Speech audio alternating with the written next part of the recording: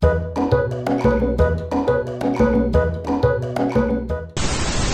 cream, mascara, lip gloss and primer.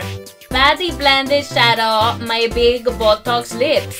Spray tan, face paint, $400 lashes. Another Kardashian wannabe, it's makeup by Yasmin.